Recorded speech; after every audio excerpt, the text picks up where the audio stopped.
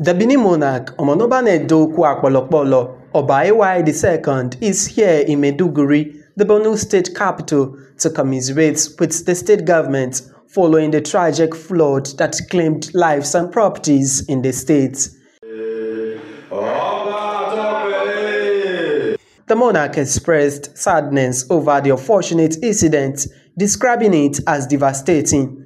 He consoled the bereaved and prayed for God's protection for the survivors. I bring you greetings. We are here to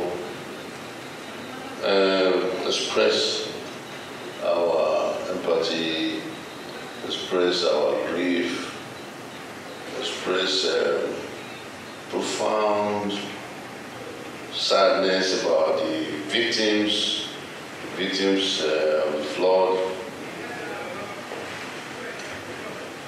As you will recall, just was it a week ago, we had an election in Edo State. One of your own was in Edo State. The vice president was in Edo State. We thank God that we had a peaceful election. I want to thank the president, thank the vice president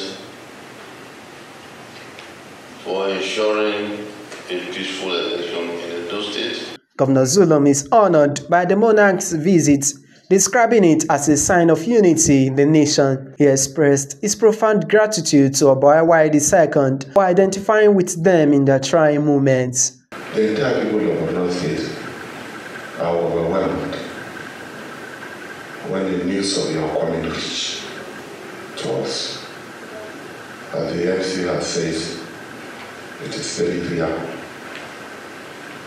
and indeed we are very proud to see you in our midst.